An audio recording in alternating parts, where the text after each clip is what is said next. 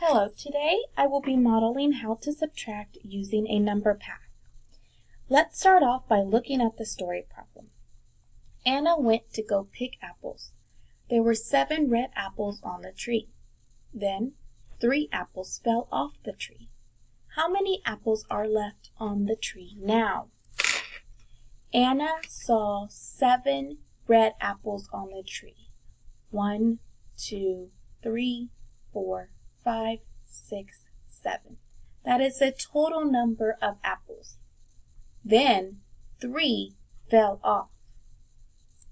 1, 2, 3. How many apples are left on the tree now?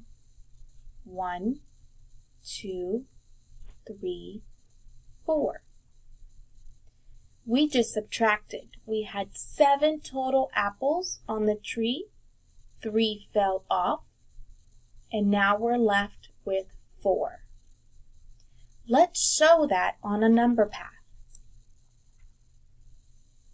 We're going to start off at 7. That is our total number of apples we started off with. We're going to count back. Counting back is subtracting. We're going to count back 3. That's going to represent the 3 apples that fell off the tree. Let's see. 1, 2, 3. Our answer is 4. There is 4 apples left on the tree. 7 minus 3 equals 4. There is 4 apples left. Let's try another one. Bob went to the beach. He saw 5 crabs crawling on the sand. Then 2 crawled into the sea. How many were left on the sand? There were 5 crabs on the beach. 1, 2, 3, 4, 5. Then 2 crawled into the sea. 1, 2. How many are left on the sand? 1, 2, 3.